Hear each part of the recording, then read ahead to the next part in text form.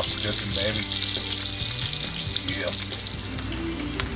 And this batch with a little seasoning. I'm just doing the lemon,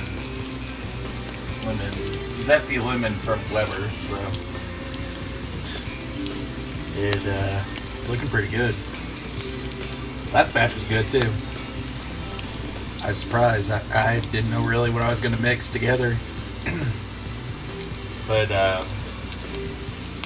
some paprika in there, red peppers, some lemon and lime stuff, and it turned out really good.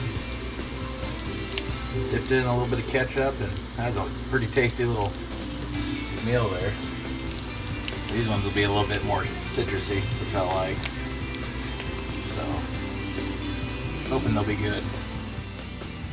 Pretty good looking plate of fish right there. I'm gonna try them out.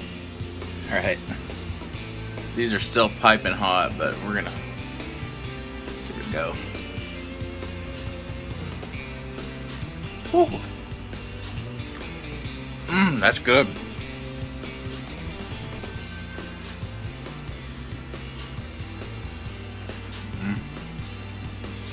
It's crappie with a little bit of lemony aftertaste. I like that.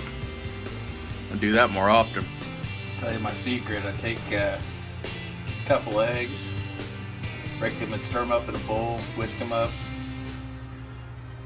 Now put some pepper in there, and then I add just a little bit of that good old liquid smoke, just a little bit for flavor.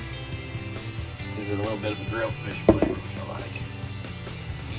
And just dip those in there, and then you can either put them in a batter, or what I did, I just dropped it right in the frying pan and put some lemon pepper or lemon zest on there, and then